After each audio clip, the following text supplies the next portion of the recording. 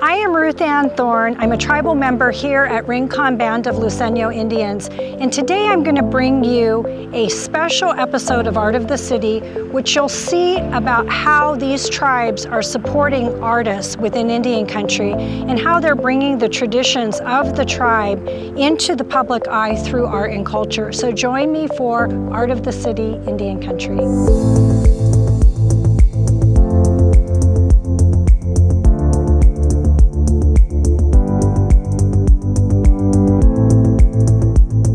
Driving onto my native land is an amazing experience every time because it makes me think about 14,000 years documented my people lived here.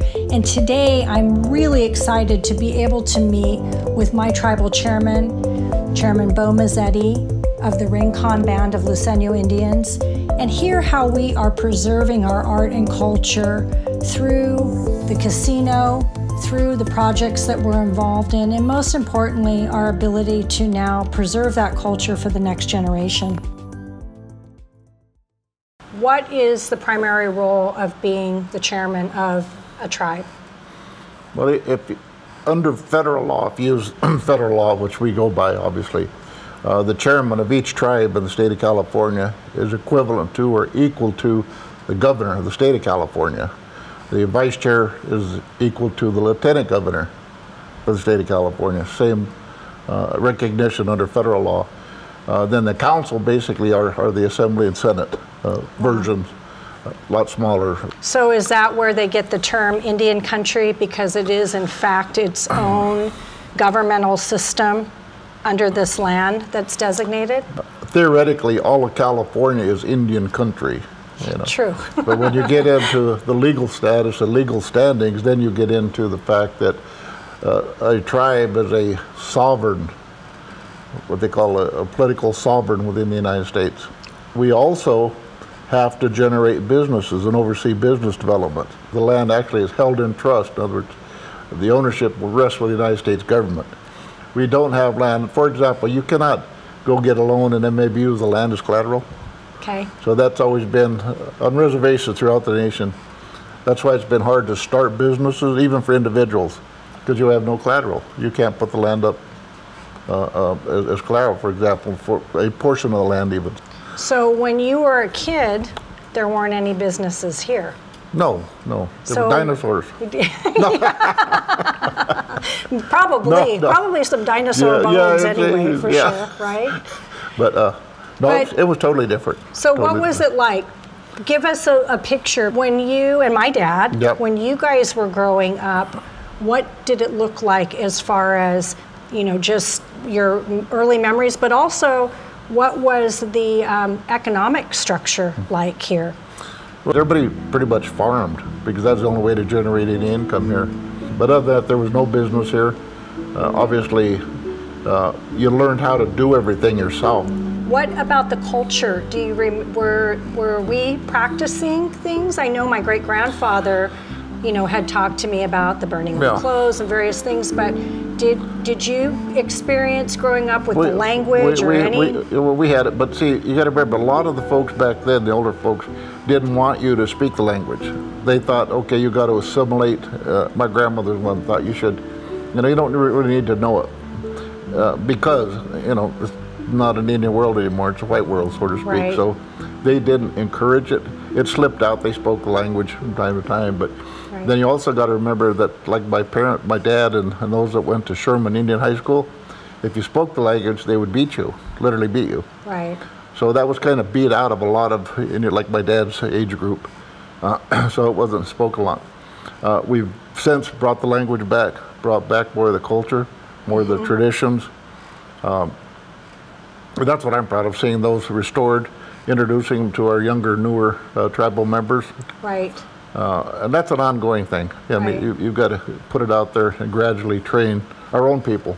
It is survival of the culture, it's survival of the arts, you know, because the arts display the history. Don't forget the past, you know, bring it forward with you. And teach our own people have to be taught this stuff. And because we have a lot of folks that don't know a lot of it, which is our fault then. We need to start educating our own folks, which we're doing, as I said. But I think one of the biggest things for me is the way I was taught. You got a certain period of time, you get to be leader. And I say get to be because that's up to the people. But then what you do is set it for the next generation, make it sure it's better, get things in place, just like those before me, did. And you share it. You share the tradition, you share the culture, you share the art, you share the goal. And it's for the tribe, not individuals. I may be chairman, but I'm there for the tribe, not there for me. That's what we got to keep in mind. What are you there for? And again, teaching, making the next generation better. That's what it's all about. If you're doing a good job.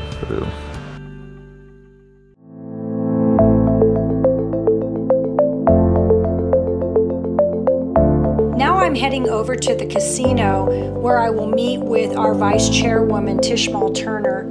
Tishmall grew up on the reservation, so she is very connected with the art and culture here. She's also responsible for the sculpture project that is allowing Native artists to be shown here in our casino, and it allows us to share our culture of who we are as Luiseño people with the public. I look at around our reservation, and I look at our government center, and I look at things that I have experienced growing up here on the reservation, and art has always been part of our culture. Right. But it's also a way for us to be able to share that with our tribal members and our community. When I look, and you see these art displays that are a reflection of our ancestors, but they're contemporary, and it's also going to leave and tell a story about our people. Yes. For future generations. Mm-hmm. So how did this piece come about? This is a woman, and those are baskets up there, and it's the Milky Way. And the significance in that is that we believe in our stories that when person passes into their next stage of their journey, that they're in the stars, in the Milky Way. It also, this is not just a traditional casino. It did not reflect our native culture or our presence. But it's also important to share that with people that are coming out here to learn a little bit more about what's important to the Luiseño people. Would you say that it gives people a sense of pride? It does. You start feeling a sense of belonging, and other people start having a better understanding of who you are as a people. It takes a lot to create a bronze sculpture, not only in the talent, but it's also financially a big investment. When you create a bronze sculpture like this, it's going to be here forever. Right, and the tribe made a commitment to work with artists and produce one piece of art a year for 5 years to put throughout the casino property. Sometimes things are hard to talk about or difficult to talk about, and they can be shared through art. Yes. And I really like that. Within any Native tribe, we end up all being related, and we are a family.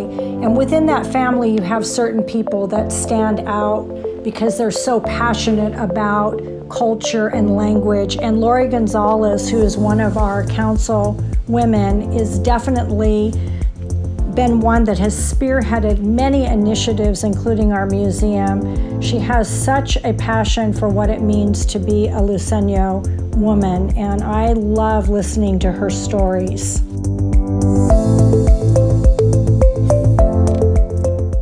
How did that passion start for the arts, and your love for not only art, but making sure that people are aware of the history here?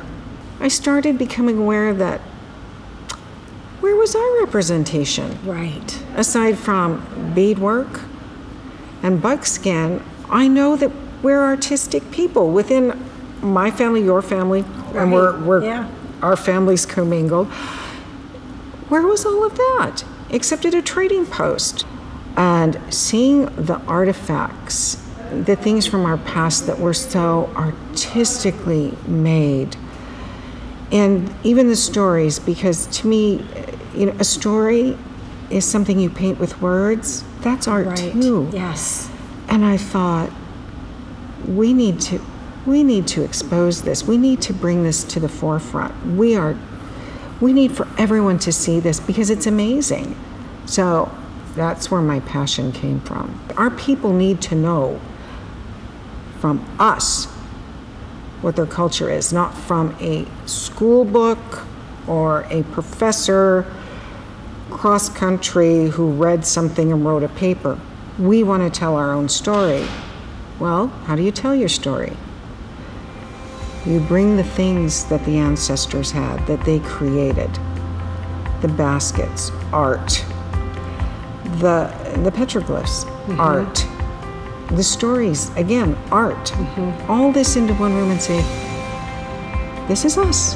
The most important part of that is being able to share our identity and to learn it for ourselves.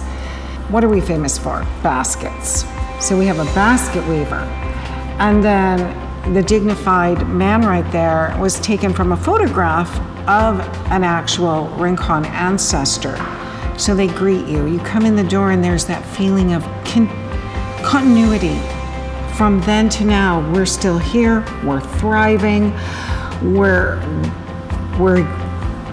not just existing, we're really living now, you know, to the fullest. I love looking at them. I love seeing those faces and saying that was then, this is now, we're still going strong.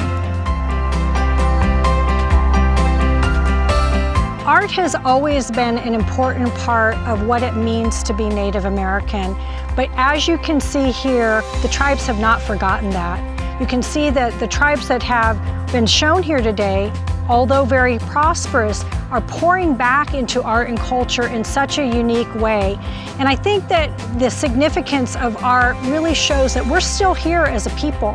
We still remain, our stories are still being told, and it really gives everybody an opportunity to understand what it means for us as Native Americans to be progressive within the culture that we're living in today. So I hope you enjoyed Art of the City, Indian Country, and I hope you join us again.